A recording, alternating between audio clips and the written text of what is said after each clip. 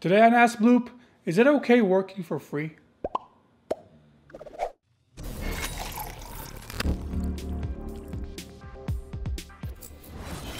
Welcome to AskBloop, more here from BloopAnimation.com. It's Friday and it's time for your questions.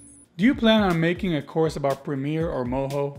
I plan to eventually have courses for all the programs that serve animators, and Premiere is one of them. Moho is definitely on the list, though they're not currently in development. We're now finishing up a huge course about Storyboarding Foundations, and when that's done, we'll examine what courses to make next. How does a short movie win an award or get nominated? Well, you have to submit it to festivals. There's a ton of festivals. Some are free and some cost money to submit. When I finished Lift Up, I couldn't afford to put any money into festival submissions since I was right out of school. So I only submitted to the free ones. But that was still a good thing to do and led to being screened at several of them. With Tasteful though, I'm going to definitely aim at some of the bigger festivals. And I will try to make a video about that process when I get to that point. I know that artists should be paid for their work, even though some people think it's okay to make artists work for free. When building a team, is there an alternative to money? Something else to offer where both the employer and the artist can benefit from? That is kind of a touchy subject to many people, because you're right, artists should get paid, and people do take advantage of them and offer exposure as an alternative to payment.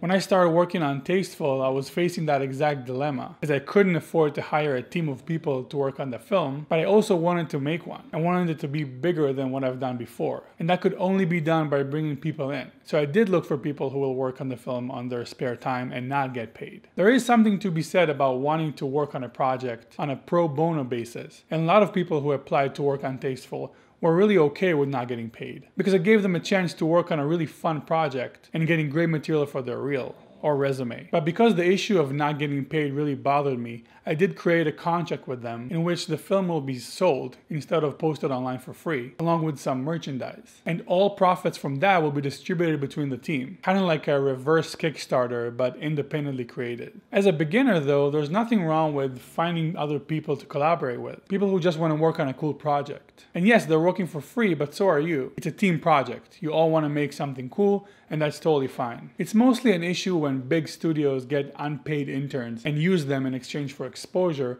when they could obviously afford to pay them. A great place to start that kind of collaboration is the Bloop Creators Club, our private online community, where you can find other like-minded artists who want to make cool stuff as well. You can join for free at bloopanimation.com/creatorsclub.